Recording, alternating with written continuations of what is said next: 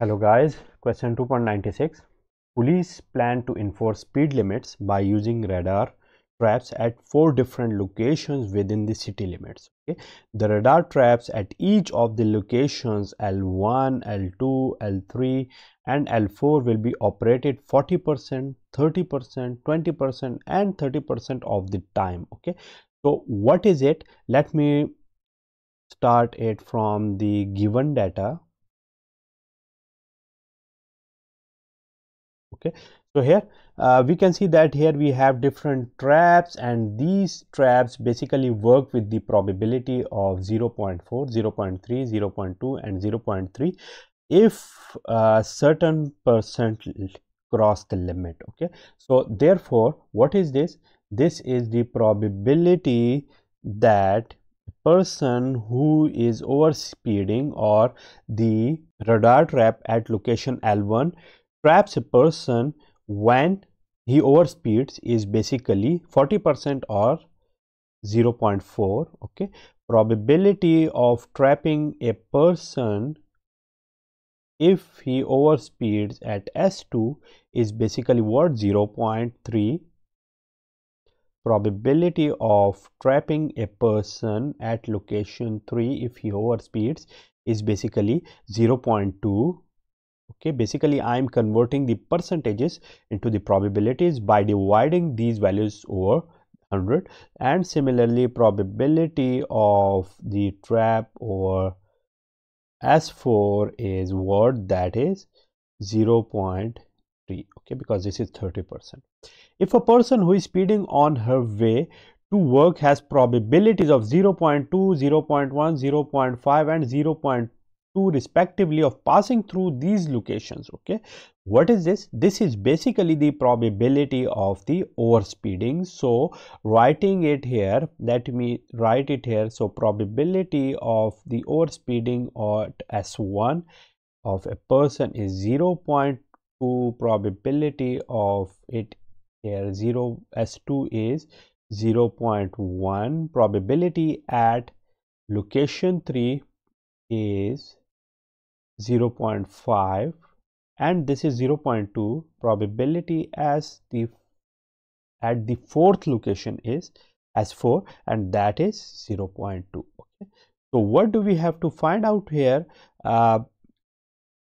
What is the probability that she will receive a speeding ticket? okay, what do we have to find out here? We have to find out that it is trapped. okay, so the required one here is that person is trapped, or probability of T for a person. okay, so this is the required one, and here in order to solve it, let me write here the solution.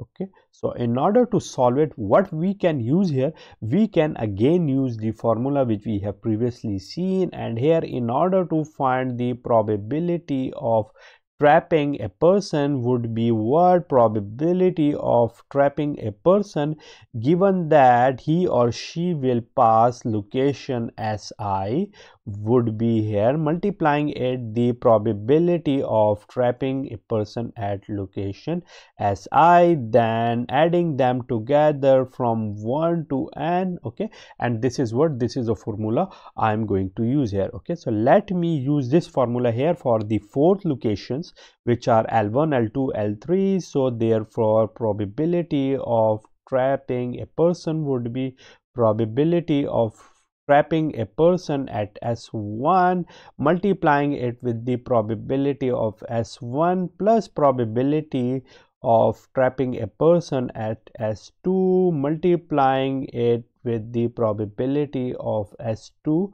okay, similarly here adding with it probability of trapping at S3 multiplying it with the probability of S3, and at the end probability of T given that S4 multiplying it with the probability of S4. okay, so let me write their values here because all of those are given. Probability of T given S1 is 0.4 and probability of S1 is 0.2. so 0.4 multiplied by 0.2. Okay, similarly pt given as 2, this is here, and p as 2, this is here. So 0.3 multiplied by 0.1. okay, similarly pt given as 3, this is here 0.2, and ph3 is 0.5. so 0.2 given 0.5, and the last one here is pt given as 4, 0.3 and 0.2, 0.3 and 0.2.